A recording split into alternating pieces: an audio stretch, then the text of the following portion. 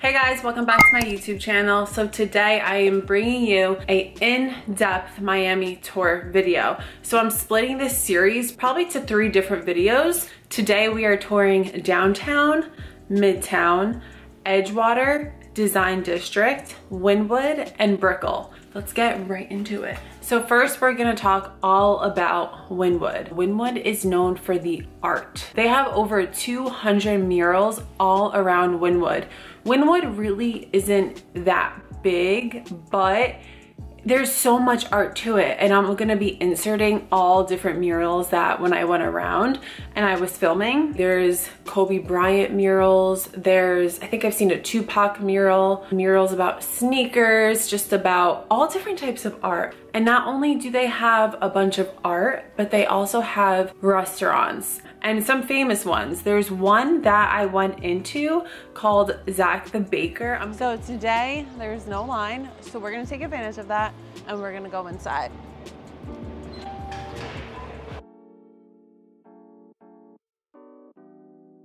How's the apple turnover? It's really popular too. It's like an apple pie, you know what I mean? I'll do that one. Basically, it's a famous bakery. They're known for their bread and their croissants and all of their pastries. So if you do come to Wynwood, I would go check it out. I got the apple turnover and it was very good. So when we were touring Wynwood, we saw an artist in the zone and painting. It was so awesome to see that. So much talent that goes into it, and it's just so beautiful. So along with art and restaurants, there are also really awesome coffee shops. There's a bunch of bars. They also have rooftop restaurants and bars. They also have shopping. So we came across this sneaker store called Unknown. And if you guys are familiar with basketball, LeBron James owns this store. And they also have an outdoor basketball court. Also have events there. I went there for a yoga event. They have fitness events. They have all different types of events. So I'm gonna leave their IG handle here on the screen and you can check that out. And most of the time it's super affordable. The events are like 10 bucks, and that's another way to meet people and meet friends who have similar interests as you. So speaking of events, sometimes you will also see people running all around Wynwood. Sometimes you'll see people doing trash pickup. And that's not just Wynwood, but it's also a trolley that goes around Miami. I've pretty much seen it all over the city and it's free. So I haven't taken it yet, so I don't really have much to say, but I do know there's a free trolley. And Wynwood also has apartments. So there's not as many apartments in Wynwood. But so next up is the Design District, the Miami Design District. If you want to go shopping, this is where you go. They have all different types of stores, mostly designers, and they're high-end designers, but they have designers like Versace, Giorgio Armani, Dior, Louis Vuitton, Cartier, cafes. They have a Fendi cafe. I've seen a Dior cafe, and it is family friendly. So if you want to bring your family, they have little areas that you can sit at. And there are also some awesome restaurants in the Design District. Now, when it comes to apartments and living in the Design District, there really isn't many places to live in that area. I don't even think there are apartments now that I think about it, and I don't know anyone who lives there. It's not really a place to live, but it's a place to shop. There's also an awesome gym there called DBC. I'll insert some footage here of me working out there. It's an awesome sports performance gym. It's all one-on-one training. And there's also a hidden gem that I discovered during this tour. It's in a museum garage, and all the way up. It's up and it's up and it's up and it's up. TikTok. We're going to a hidden gem, guys, a hidden gem in the MDD for sure. And it has like a pink slide and it has like a mini playground. It's super random, but it's super cool. If you want to go check it out, go check it out. It's in the Design District. Go have some fun.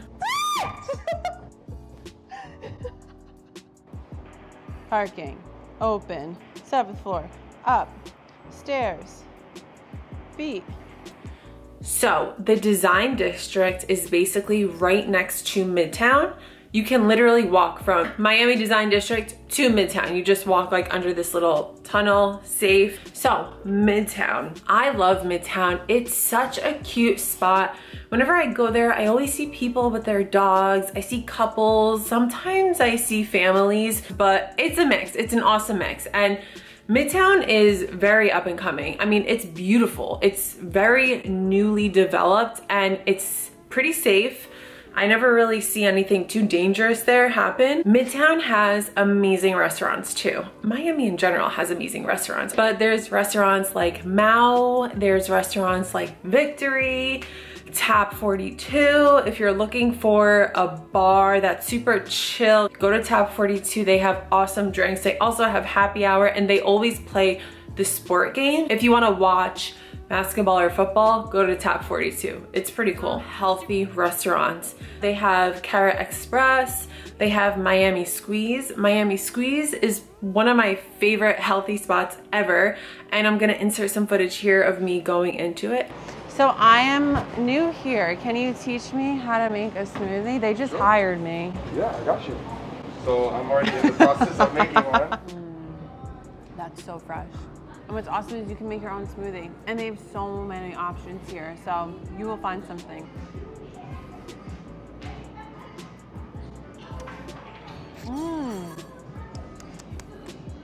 That's strong, but it's good. It's good, right? Wow, I feel like it just burned out all of the negative toxins in my body.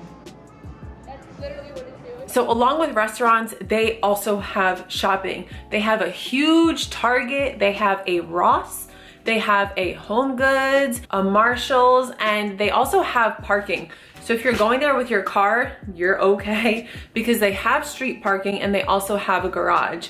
The street parking kind of might be hard to find, but you can park in the garage. So basically Midtown is a big square with all the surrounding stores and it's like other squares. So it's really not that big.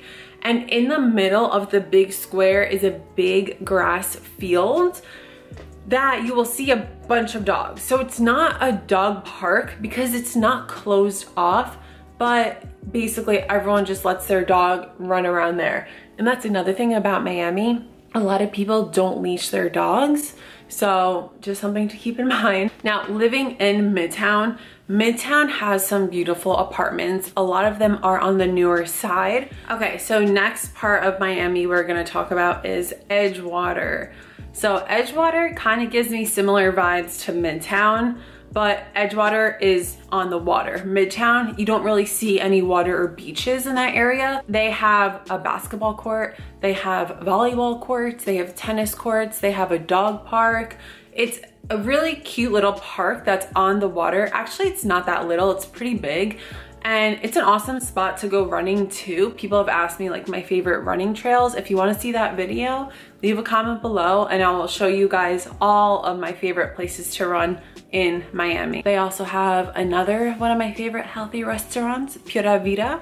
They have a gym called Miami Strong that if you guys have watched my vlog, I have a video of me working out there. And they have some awesome apartments, let me tell you.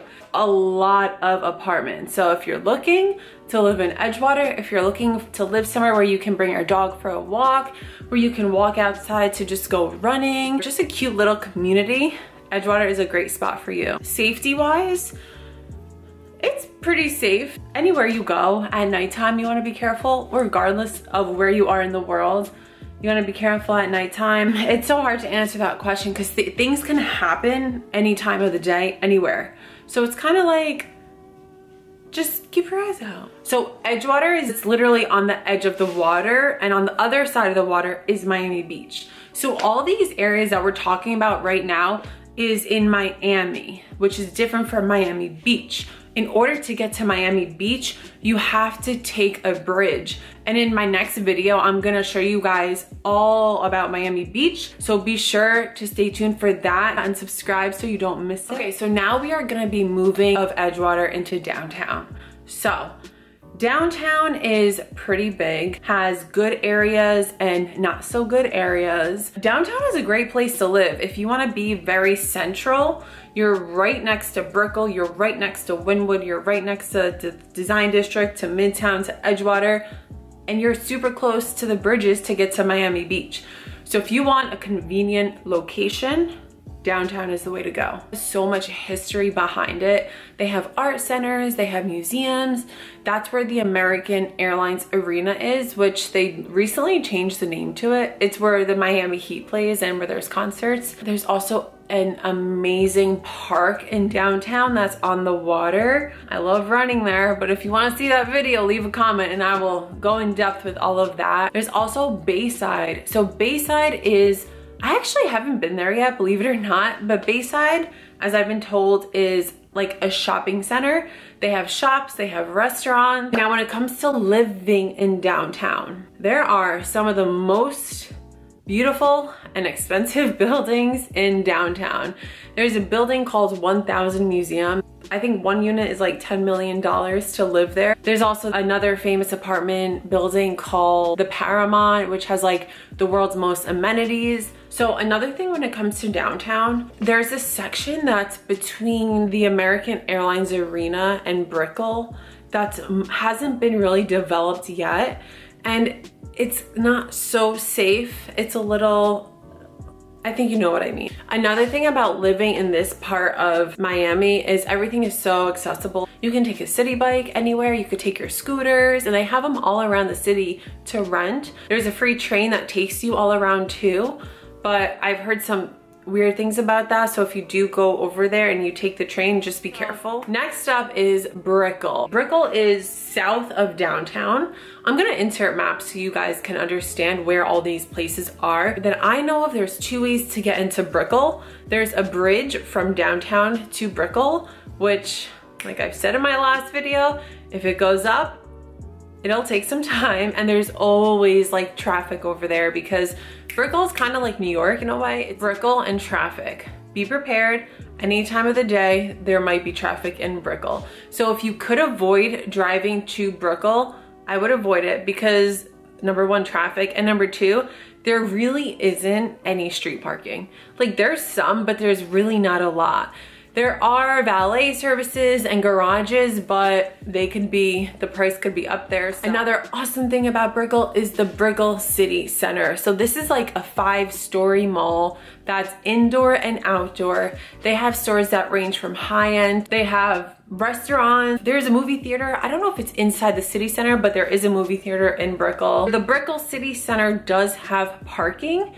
So it's kind of like a parking garage that you'll just find when you're driving around the mall. Apartments in Brickell, there's a ton and they're awesome. The views in a Brickell apartment, it's beautiful because you see all the city lights.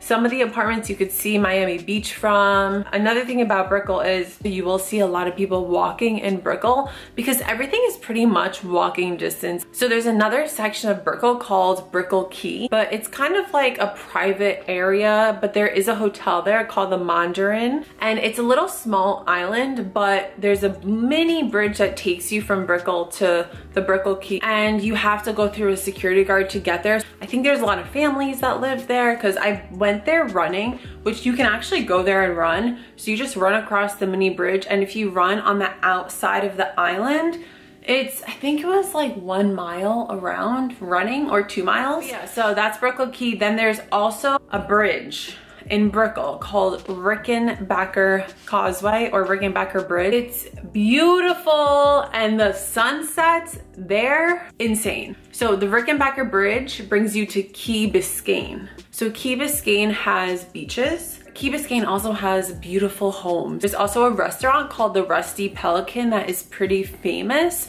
And I'm pretty sure they're mostly famous for their views. Like I've been there at night and the views are insane. So going back to Brickell, Brickell has awesome restaurants too.